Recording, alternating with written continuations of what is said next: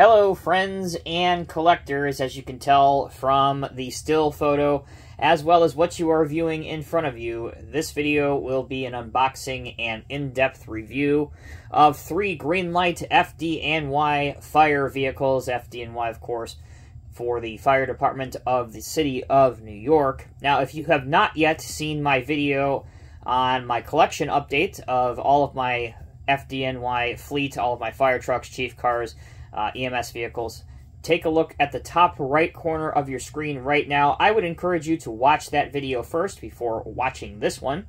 So if you want to, go ahead and click on that video and then come back and watch this one. For the rest of you that are up to speed, let's go ahead and get started with a brief overview, and then we will open all of these and review them on the spin table.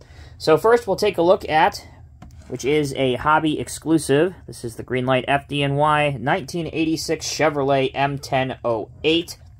Looks like it has a little mini pump setup in the back. Again, we will look over this more in detail once we get it on the table. I did pick up all of these from Amazon.com. I got tired of going to my Meijer repeatedly, only to find empty pegs for the last 4 or 5 months or so.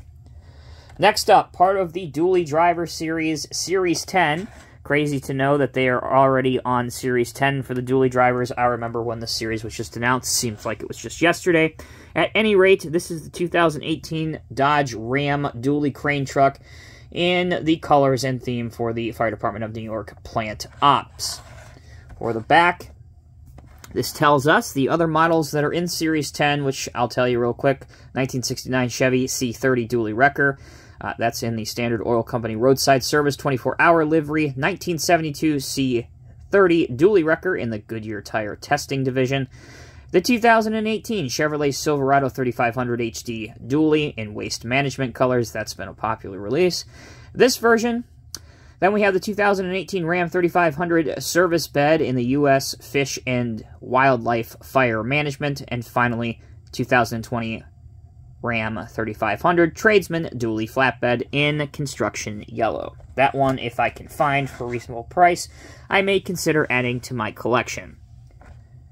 And finally, we have, as a hobby exclusive, or excuse me, not as a hobby exclusive, as part of the Fire and Rescue series, Series 3 for Fire and Rescue already, the 1996 Ford Bronco, obviously FDNY as well. The other ones in this series include, from the Lombard, Illinois Fire Department, the 1976 Ford Torino. From the Dallas Fire Department, the 1977 AMC Matador. From the Falston, North Carolina Community Volunteer Fire Department, the 79 Ford F-250 Brush Truck. Heading up north to New Haven, Connecticut's Fire Department, the 1987 Chevrolet K5 Blazer. This one, the New York City Official Fire Department, FDNY 1996 Ford Bronco. And finally, heading out west to Bullhead City, Arizona, the 2020 Ram 2500 Tradesman. That's a brief overview of the car design and a look at all of the 3 vehicles. When we come back, we will begin with the 1986 Chevrolet M1008 on the spin table. Alright, welcome back everyone. Thank you for sticking with me. As promised, we are taking a look at the 86 M1008 Chevrolet first. Now, a little bit of information about the real Chevrolet M1008. These were military trucks that were used kind of as support vehicles, really a lot. They served the military quite well into the 80s and the early part of the 90s. After their service life was over, these CUVU vehicles, commercial utility something, name escapes me, these were then sold off in government auctions and a lot of them ended up in police work, and as depicted in this case, fire department services. Not sure, because I have never personally seen one, if any of them actually did end up in the FDNY Fire Department. So I'm not sure if this is based off of a real vehicle, but at any rate, taking it as face value for a scale model. Unfortunately, I will draw your attention to the left front fender, which is, again, I use the word unfortunate because there is really no other word to describe it and no excuse for it. Greenlight quality control fails me once again. It looks as though the left front fender was damaged and hit on this truck. So I guess if you wanted to put this into service as a vehicle that's been beaten and battered around, perhaps battling some brush fires and such, maybe that's a realistic look. Obviously, this isn't going to affect every single one of these, but it is a shame that I received one that looks rather horrible. The wheels are rubber. I do like the white hubs inside them. I do like the light bar on top. It is kind of to that era specifically. Speaking of era correct, you will notice the current FDNY stuff, particularly the two that you will see later on in this video. They have the alternating yellow, white, yellow striping that the FDNY currently uses. Back in the 80s, most of their trucks were all red with the FDNY badge on the side. So I do like that they didn't add a current FDNY paint scheme to this, but they gave it rather the era correct. So I got to give Greenlight props for that. Also, I'll draw your attention to the hood. You can see the seam lines. It gives the impression, or maybe gives you the idea, that the hood pops open. Don't get excited. It doesn't pop open. It's just the way that the casting was designed. Likewise, the tailgate doesn't function, but at least we are given a hitch at the back. So if you wanted to use this to haul some of your FDNY trailers around, you could do that for that as well. Taking a look at the included accessories in the back, you can see that there is a hose reel, different lines going to it, as well as some rear-mounted pumps in the back. I understand it might be a little bit hard to see, but it is there, and it is rather busy. There you go. There's a close-up shot. So overall, it is impressive to look at. It's just a shame that the left front fender looks as awful as it does. Okay, that's the M1008. When we come back, we'll take a look at the 1996 Ford Bronco. Okay, this is the 1996 Ford Bronco. I'm going to call this a Chief's vehicle, even though it doesn't say battalion, assistant, whatever, district. It doesn't have any Chiefs lettering on it whatsoever. There are some small details on here that I do like, so we'll start with those. If you look closely at both the rear and the front license plate, you will notice that this is a 1996 Ford Bronco. So, as somebody that lived in New York State during the 1990s, they have the correct time period license plate, which was predominantly white with Lady Liberty in red on it. Nice job, Greenlight, for getting that detail correct. Again, as far as decaling goes in the paint job, poor quality finish as well on here, with chipping on the side, and it's really annoying. I don't know what else to say about it. We do have a clear light bar on top. Here's your Ford Bronco badge. As I mentioned in the M1008 video, now into the mid-1990s and the early part of the 2000s, obviously the current quote-unquote FDNY trade dress with the white over red with the alternating yellow and white stripes is present on this vehicle, which I do like.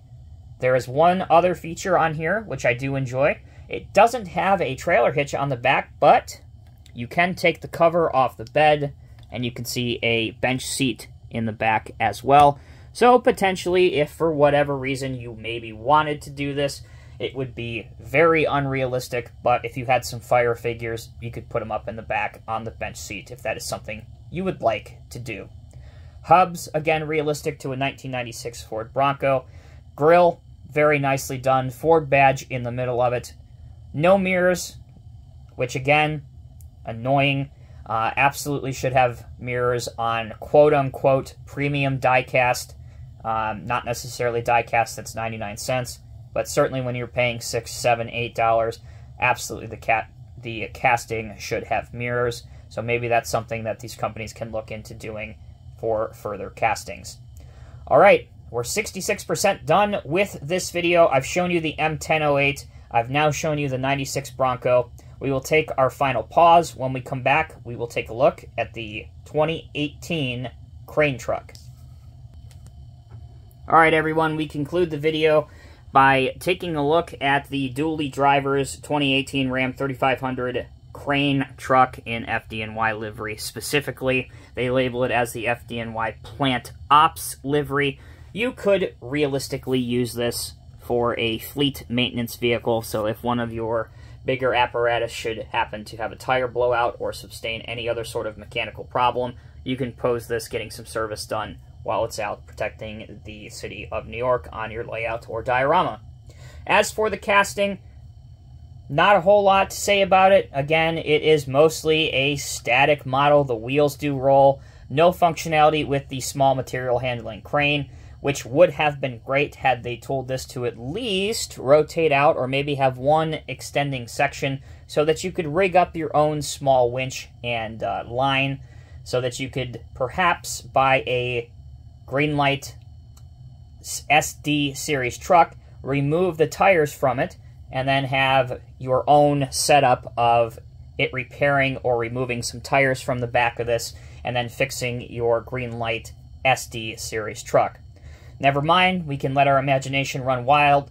It is what it is. At least the paint and decaling for the most part is of a high quality on this, with obviously some typical Greenlight imperfections.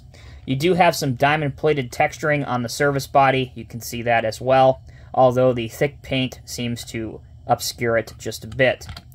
Just like the M1008, we do have a hitch on the back, so you could pull a flatbed trailer behind this if you wanted to, perhaps mimicking some heavier pieces and parts that would not fit in the back. That concludes my video on 3 recent Greenlight 1/64 scale FDNY support trucks. Gotta say, overall, was really hoping Greenlight would eventually get over this kind of quality control issue they have been having, across the hobby wide. I know it's not just me, it's a lot of collectors that have been really outspoken, let's say, and quite honestly, justifiably so. I hope as maybe the world is starting to return to normal that maybe they can get on top of that, because they were really starting to make a good name for themselves, and I know a lot of people that have stopped collecting Greenlight because every piece they would pick up, there was something wrong with it, or noticeable paint imperfections, and that's not something I want to see for Greenlight. I want to see them continue to take off and do well, so if I were them, I would be taking some serious notes and find a solution very, very quickly. Again, I hope you guys enjoyed this video. Let me know what you think down in the comments section below. Do you like any of these? Would you like to add them to your collection? And perhaps would you like to see these in any other fire department livery across the world?